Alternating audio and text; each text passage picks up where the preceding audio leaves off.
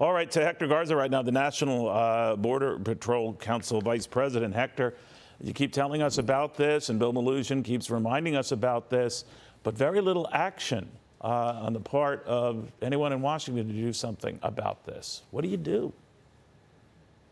Well, it's quite clear that the floodgates at the southern border are wide open for illegal immigration and for drug smugglers. Unfortunately, the solution here is it's going to be a brand new presidential administration that actually has the willpower to actually want to secure the border and save American lives and save lives of those migrants that come across the border illegally.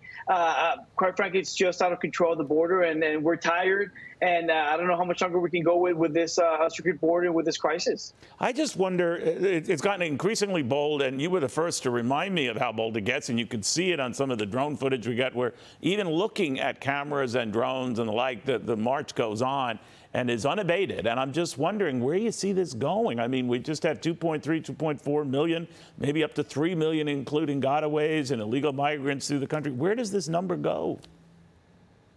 Well, it's just rising, and I want to point out that even though the CBP reported about 600,000 gotaways, those are illegal aliens that cross into the country legally and evaded capture. Those are only the numbers that we know of and that the administration is actually reporting on. We know the boots on the ground that the number is almost double that because we know we have areas along the border where we have absolutely zero Border Patrol agents securing the border. If you talk about the northern border, if you talk about the coastal border, we have very, very limited manpower. So we know that gotaway number is actually skyrocketing, is higher and even double than what is being reported.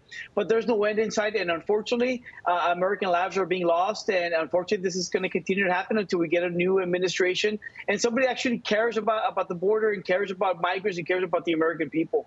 Hector, we'll watch it closely. Thank you. Hey, Sean Hannity here. Hey, click here to subscribe to Fox News YouTube page and catch our hottest interviews and most compelling analysis. You will not get it anywhere else.